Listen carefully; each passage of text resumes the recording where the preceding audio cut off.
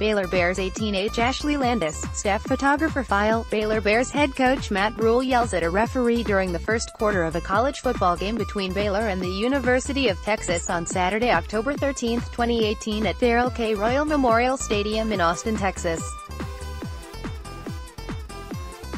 Ashley Landis, The Dallas Morning News by Chuck Carlton, staff writer at Chuck Carlton. WACO Matt Rhule has gotten used to the questions about the NFL and his future as Baylor's coach.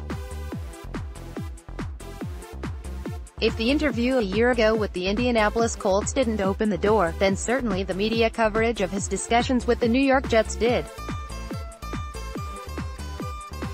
In a 40-minute interview Thursday following Wednesday's National Signing Day press conference, Rhule acknowledged the talks with the Jets took on a life of its own.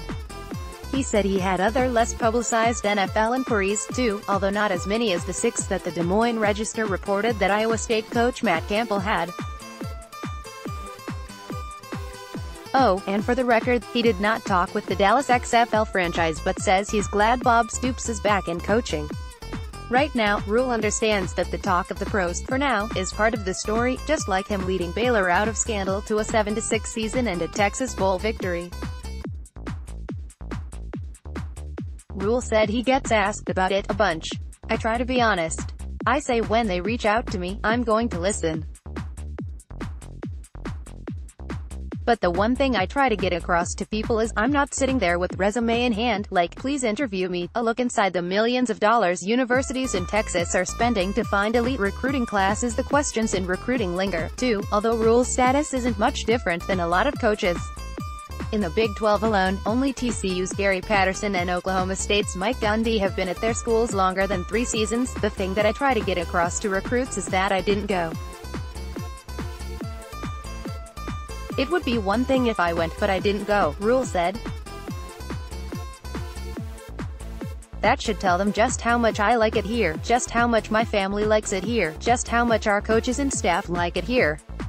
We really have a good thing. I didn't want to not be here. I didn't want not to finish this job. I didn't want them to not see us take the next step. The lure of the Jets was undeniable. Rhule grew up in New York with Jets posters on his wall. He took the subway to school and remembers the route, starting with the Q train to 59th Street. Yet, he didn't go. While Rhule said the Jets were first class and didn't go into detail about what derailed discussions, there were reports that Jets management wanted to pick Rhule's assistants. Rhule did tell WACO's KRZIAM 1660 that he never wanted to be in an arranged marriage regarding his staff. During Thursday's interview, Rhule shared a discussion he had with Duke coach David Cutcliffe. Cutcliffe relayed something that Joe Paterno, Rhule's college coach at Penn State, told him on a Nike trip. Once you find the right fit, Paterno told Cutcliffe, don't go chasing something else. Cutcliffe told Rhule that he really hoped Baylor would be the right fit for him. That keeps playing in my head, Rhule said. You don't know if anything is the right fit until you look at other things. But every time I looked at other things, I've said, boy, I really want to be at Baylor. While some coaches' offices could double as the lair of a Fortune 500 CEO, Rhule's has a decidedly lived-in look. Tangled computer electronics sit on the desk. Binders from past seasons are stacked on bookshelves. Rhule has to ask football media relations director Taylor Bryan about the whereabouts of the Texas Bowl trophy. Why it's hard to imagine ex-Baylor coach Art Briles will get any more job interviews in the near future. Rhule has books, lots of them. The last good book he said he's read is Extreme Ownership, How U.S. Navy SEALs Lead and Win, which he described as awesome. His success at Baylor is drawing strong reviews. After Baylor became bowl eligible, AD Mack Rhodes said it was not a validation for Matt Rhule but a validation in terms of the process. Clemson coach Dabo Swinney noted Rhule's enthusiasm in the Texas Bowl win over Vanderbilt. How pumped was Coach Rhule? How pumped was he? How excited were those kids after the game? Swinney said.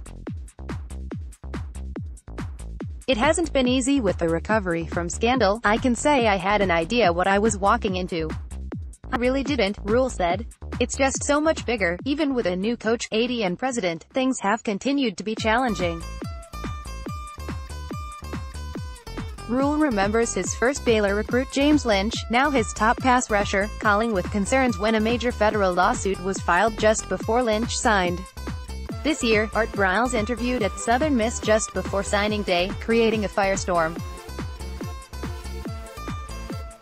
Rhule said he lost one recruit this year who was worried about the result of the NCAA investigation. He's tried to make the most of it.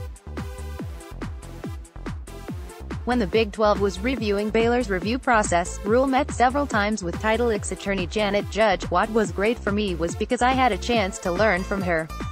Because even some of the questions, like "do you do this and do that?" Rhule said. I told her, "I don't know.